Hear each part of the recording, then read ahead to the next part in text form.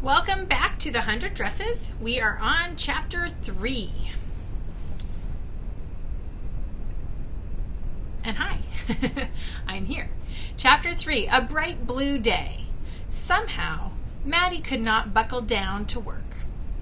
She sharpened her pencil, turning it around carefully in the little red sharpener, letting the shavings fall in a neat heap on a piece of scrap paper, and trying not to get any of the dust from the lead on her clean arithmetic paper. A slight frown puckered her forehead. In the first place, she didn't like being late to school. And in the second place, she kept thinking about Wanda. Somehow, Wanda's desk, though empty, seemed to be the only thing she saw when she looked over to that side of the room. How had the 100 Dresses game begun in the first place?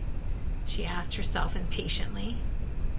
It was hard to remember the time when they hadn't played that game with Wanda. Hard to think all the way back from now, when the 100 Dresses was like the Daily Dozen, to then, when everything seemed so much nicer. Oh yes, she remembered. It had begun that day when Cecile first wore her new red dress. Suddenly, the whole scene flashed swiftly and vividly before Maddie's eyes. It was a bright blue day in September. No, it must have been October, because when she and Peggy were coming to school, arms around each other singing, Peggy had said, "You know what? This must be the kind of day they mean when they say October's bright blue weather." Maddie remembered that, because afterwards it didn't seem like bright blue weather anymore, although the weather had not changed in the slightest. So maybe her mood changed, right? As they turned from shady Oliver Street into Maple, they both blinked, for now the morning sun shone straight in their eyes. Besides that, bright flashes of color came from a group of a half-dozen or more girls across the street. Their sweaters and jackets and dresses, blues and golds and reds, and one crimson, one in particular, caught the sun's rays like bright pieces of glass. Crimson is a shade of red. It's a really bright shade of red. This might be crimson, something really bright. I have my little case here. This is kind of a crimson color. Maybe it's even more burgundy, more maroon crimson. But it's a bright, deep, like a jewel tone.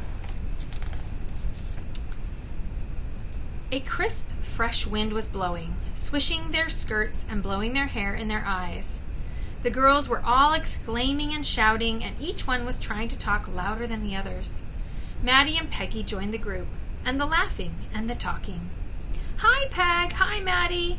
They were greeted warmly. "Look at Cecile!" What they were all exclaiming about was the dress that Cecile had on, a crimson dress with cap and socks to match. It was a bright new dress and very pretty. Everyone was admiring it and admiring Cecile. For long, slender Cecile was a toe dancer, like a ballet dancer, and wore fancier clothes than most of them. And she had kept her black satin bag with her precious white satin ballet slippers slung over her shoulders. Today was the day for her dancing lesson. Maddie sat down on the granite curbstone to tie her shoelaces. She listened happily to what they were saying. They all seemed especially jolly today, probably because it was such a bright day. Everything sparkled. Way down at the end of the street, the sun shimmered and turned to silver the blue water of the bay. Maddie picked up a piece of broken mirror and flashed a small circle of light, edged with rainbow colors, onto the houses, the trees, and the top of the telegraph pole. And it was then that Wanda had come along with her brother Jake. They didn't often come to school together.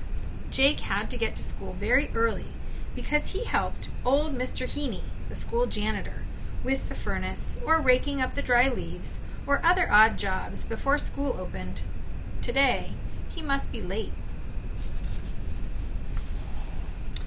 Even Wanda looked pretty in this sunshine, and her pale blue dress looked like a piece of the sky in summer.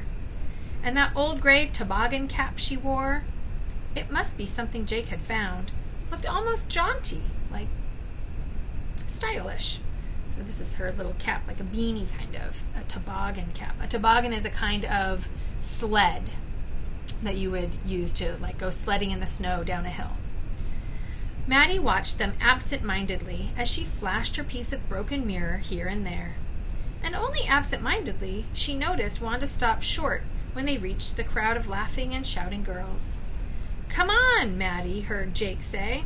"I gotta hurry. I gotta get the doors open and ring the bell." "You go the rest of the way," said Wanda. "I want to stay here." Jake shrugged and went up on Maple Street. Wanda slowly approached the group of girls. Have you ever had to do that? Have you ever walked up to a group that's already having fun and enjoying themselves, and you walk up as kind of the outsider and you're hoping to be welcomed? You kind of just don't, you're hopeful. You just don't know. Are they going to be friendly?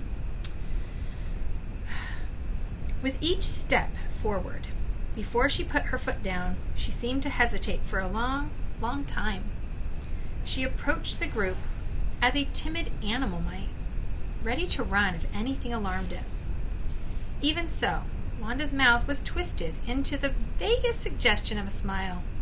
She must feel happy too, because everybody must feel happy on such a day. Remember, it's a bright, sunny, beautiful day.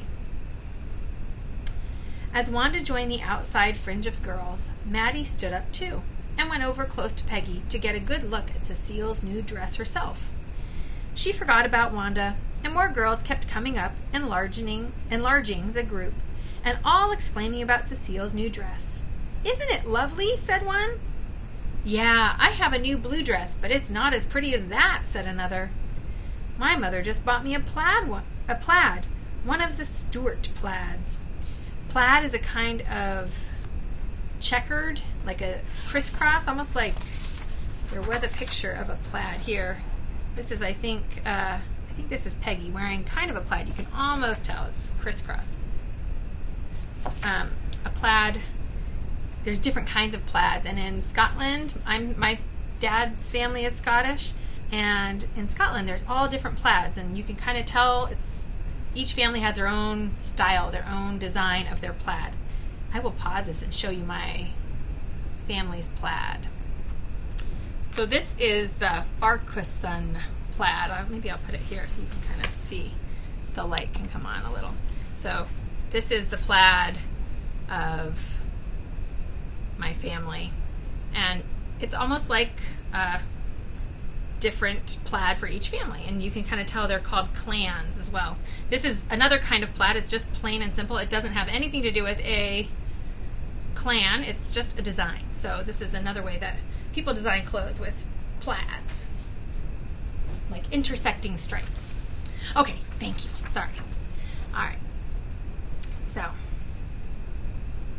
my mother just bought me a plaid, one of the Stuart plaids, another girl said. You can see this beautiful blue-skied, crisp autumn day, and there's all the girls, and there is Cecile in her crimson plaid with the crimson socks and the cap. And then on the back you can see a little bit of her black ballet bag.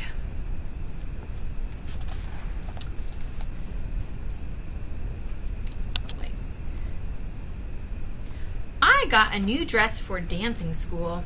I'm going to make my mother get me one just like Cecile's." Everyone was talking to everybody else. Nobody said anything to Wanda, but there she was, a part of the crowd. The girls closed in a tighter circle around Cecile, still talking all at once and admiring her, and Wanda was somehow enveloped in the group. Nobody talked to Wanda, but nobody even thought about her being there. Maybe, thought Maddie, remembering what had happened next, maybe she figured all she'd have to do was say something, and she'd really be one of the girls. Remember, Wanda is kind of an outsider. She doesn't have a lot of friends. She goes home alone, she comes alone, so she's really kind of feels left out. So what happens next is pivotal. It kind of changes how things are for Wanda. And this would be an easy thing to do because all they were doing was talking about dresses. Maddie was standing next to Peggy. Wanda was standing next to Peggy on the other side. All of a sudden, Wanda impulsively, like without thinking, touched Peggy's arm and said something. Her light blue eyes were shining, and she looked excited like the rest of the girls. "What?" asked Peggy, for Wanda had spoken very softly. Wanda hesitated a moment, and then she repeated her words firmly. "I got 100 dresses home." "That's what I thought you said. 100 dresses. 100? Peggy's voice raised itself higher and higher. "Hey, kids," she yelled. "This girl's got 100 dresses." Silence greeted this, and the crowd which had centered around Cecile and her new finery now centered curiously around Wanda and Peggy. The girls eyed Wanda, first incredulously, then suspiciously. There's that word again, incredulously. We'll have to, they're in disbelief. 100 dresses, they said? Nobody could have 100 dresses. I have, though. Now, some of Wanda's speaking English is her second language. In her home, they speak Polish, and she is a newer immigrant to the United States. And so when she said up here, she said, "I got 100 dresses home." It's not grammatically correct, but for learning a new language, that's pretty darn good. You should hear me try to say something like that in German. "Wanda has 100 dresses. Where are they then?" "In my closet." "Oh, you don't wear them to school?" "No, for parties." "Oh, you mean you don't have any everyday dresses?" "Yes, I have all kinds of dresses." "Why don't you wear them to school?" For a moment, Wanda was silent to this. Her lips drew together. Then she repeated stolidly, as though it were a lesson learned in school. 100 of them, all lined up in my closet." "Oh, I see," said Peggy, talking like a grown-up person. "The child has 100 dresses, but she wouldn't wear them to school. Perhaps she's worried of getting ink or chalk on them." With this, everybody fell to laughing and talking at once. Wanda looked stolidly at them, pursing her lips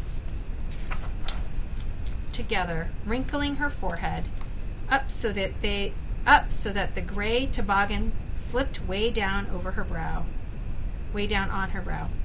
Suddenly, from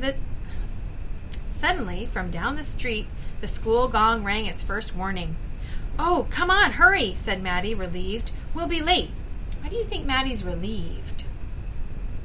It was Peggy and Wanda having this interaction, this conversation.